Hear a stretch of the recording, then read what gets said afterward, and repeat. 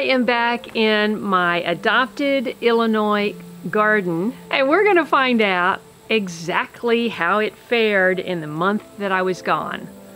Yesterday, I did a little cleaning up and watering, and today I'm harvesting peppers, and we are going to dehydrate them. So stay tuned.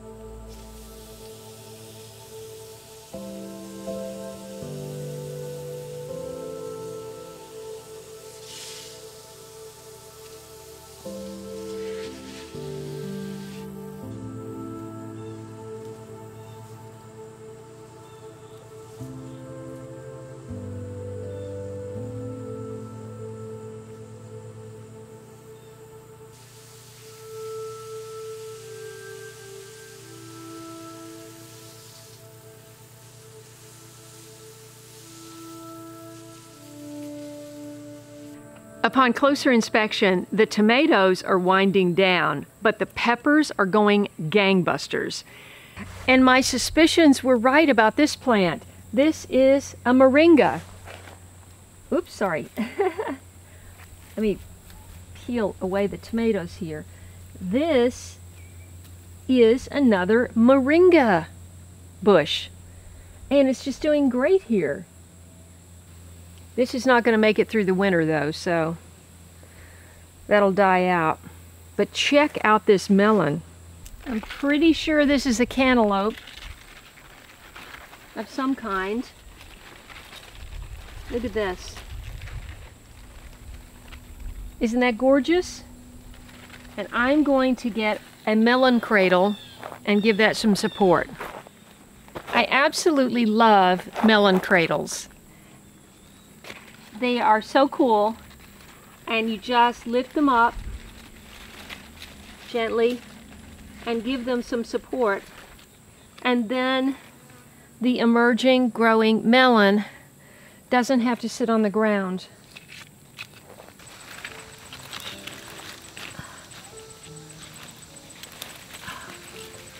Look at that. That's a beauty. This rare lantana that I bought at Ed's nursery is doing great. Now this is zone 6 and it won't make it through the winter, but right now it looks awesome. One of the melon vines is actually growing up the tomato stake.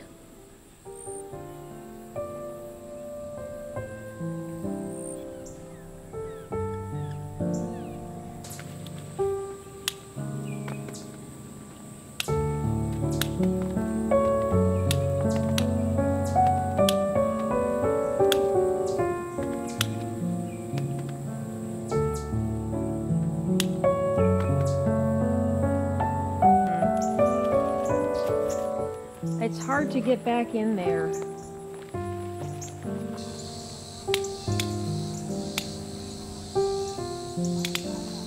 These look like jalapenos. You know, they have these little cracking marks on them, but they're actually still good to eat.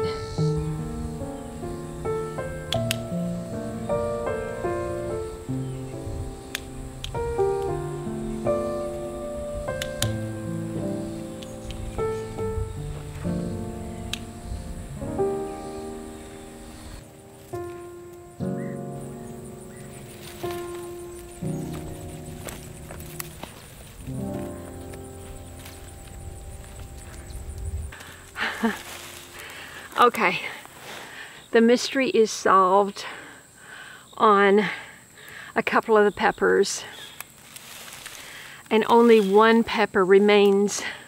The identity remains unsolved. Whew. Wow. Even when the sun's going down, it's hot. Okay, so all of these peppers that are cracked, as I suspected, are jalapeno. So I took all those off. There's plenty more green ones. I just took off the red ones. This one's pretty far gone. You know, as you probably know, a lot of heirloom plants were not available this year. Heirloom seeds were not available. These starts were picked up at Bonnie Plants. And as you know, nurseries only carry a certain number of varieties. They don't even begin to carry a lot of heirlooms. So the tag for this just says habanero. Well, as we know, there are many habaneros and they are of different heatnesses. And I would be happy to do a taste test. I know you guys love that. This is the one that's mysterious. This has a spot on it. This is not a horrible thing. This is sun scald. So this pepper got a little too hot in the sun, and so it's got sunburn. You can cut that spot off. If you only have 1 or 2 peppers, you don't want to waste them. You can cut that off and use the rest of the pepper. In this case, we have tons. Well, not tons, but more than will be eaten. It looks like this. It's more pointy on the end. This is not a big one, but it looks like this. And these are really hot. Now, I used to grow something like this in Late Bloomer Garden 1.0, and it was from Turkey, I think. But I don't know what this is. I tried it last night. I could only have a couple of little nibbles. And this, I thought the Tabasco, the heirloom Tabasco tag was underneath this plant, and so I thought, gosh, that looks an awful lot like cayenne, but hey, I've never seen a Tabasco pepper, so, you know, this must be a Tabasco. But no, these are long red cayenne, and you know, they're pretty hot. I think they're about 40,000 on the Scoville scale. I don't know what this is. I'm afraid to try it. And the Tabasco are the ones with the little yellow candlesticks, and they have yet to turn, so that'll be the last one. There'll be a lot of those. And of course, you know Tabasco sauce is hot. You only use a drop on a whole serving of beans. So they're going to be hot too. So pretty much everything in here is hot. Now this, I believe, is on the same plant with the one I just had in my hand, the pointy one. This one. I think these were all on the same plant, but I cannot find the tag. I've been scraping all around and I couldn't find it. So what is going to happen next is these are going to be sliced, the seeds removed, I think, and dried in the dehydrator. And then I'm going to take a big bag of these to my, I'm just thinking as I'm talking, to my new house. And because I have a grinder, but it's still in California. So I'm not going to carry these to California. But I will end with nibbling on one pepper. So which should it be? Because as soon as I bite into it, you know, I'm going to have to run for a glass of milk. One casualty here, one of the last big tomatoes. I don't know if the vine was dead and it fell off or if I knocked it off. But it's really too hard to eat.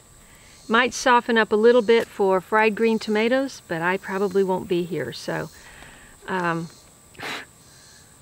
this one, I think I've tried, so I think I'm going to, and of course we know jalapenos aren't that hot, so I'm not going to do that one. So since I've never had, since I've never had a jalapeno in my mouth, I'm going to take a taste of this. And then I am going to run for the hills.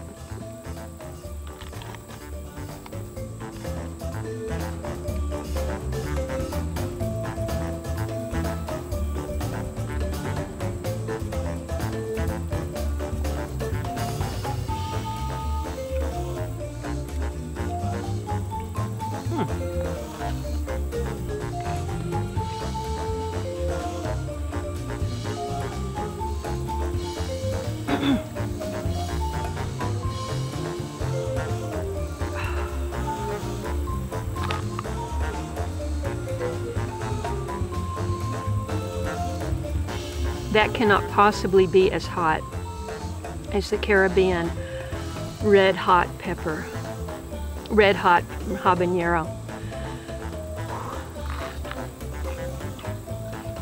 Okay folks, I did it. It's milk time. Thanks so much for watching this channel, liking my videos, and especially sharing them with your friends. And I look forward to seeing you in the next video.